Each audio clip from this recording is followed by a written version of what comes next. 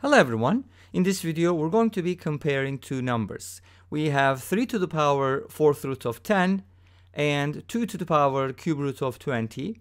We're going to determine which number is larger.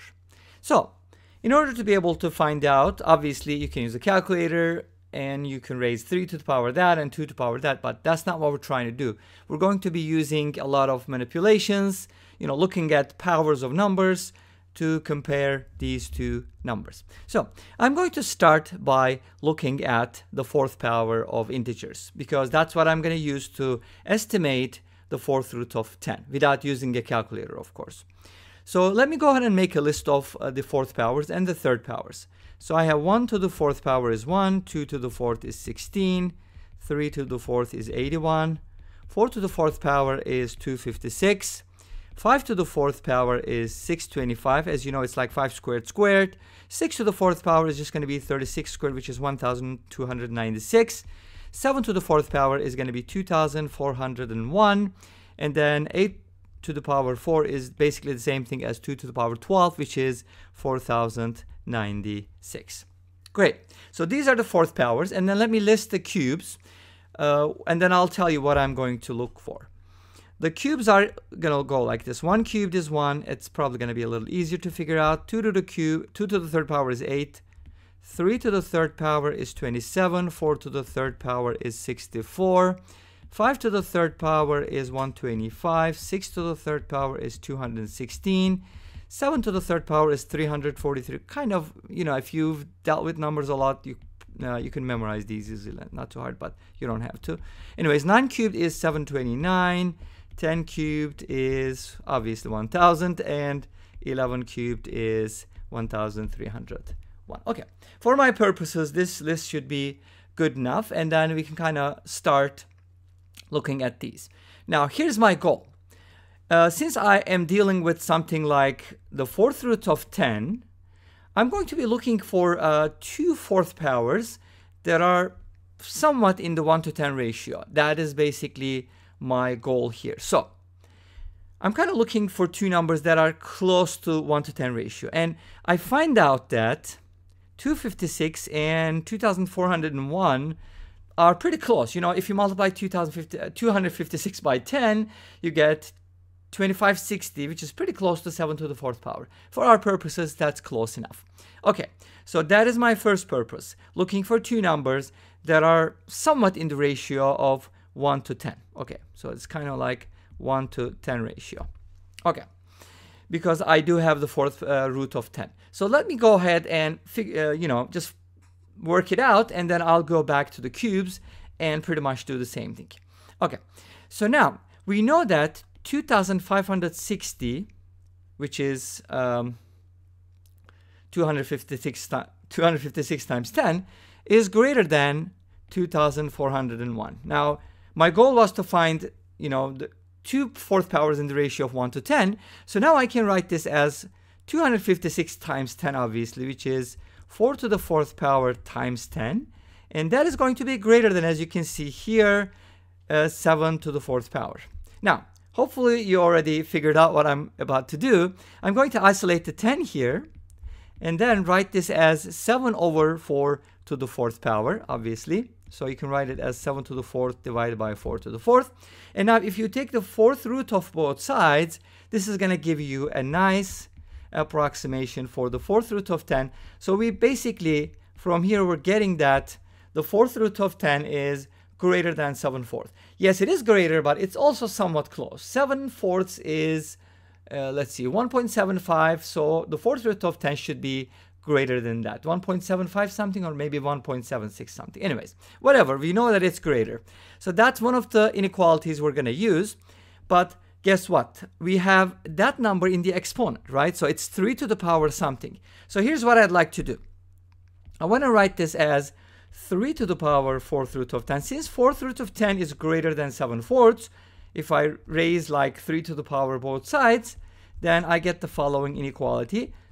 3 to the power 4th root of 10 is greater than 3 to the power 7/4. So my goal was to, write this exponential as a number with a fractional exponent. Okay, so that was my first goal.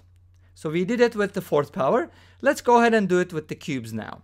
So I have the cube root of 20. So that tells me that I'm looking for two numbers in the ratio, on this list, of course, in the ratio of roughly 1 to 20. And if you look at this list very carefully, you're going to notice that these two numbers are good candidates. And that's why I went all the way up to 11, because I needed that number. And you're going to notice that if I multiply 64 times 20, I get 1,280. Well, it's pretty close, right? Okay, not bad. So that's what we're going to do next. Let's go ahead and write this down. So we know that 1,280 is less than, in this case, it's less than, not greater. And I also need them on opposite sides because I'm going to use that as my reference point. Anyways, so you know the process. This is my number. I want to write it as, where does that number come from? 1,280 is 64 times 20, and 64 can be written as, 4 cubed. So I can write this number as 4 to the third power times 20 is less than 11 cubed. And then isolating the 20, I get the following as before. And from here, we can safely say that the cube root of 20 is less than 11 fourths. So I got another approximation for my cube root, and I got the fourth root. And obviously, well, that wasn't what I was going to actually circle. So let's go ahead and, just do 2 to the power that.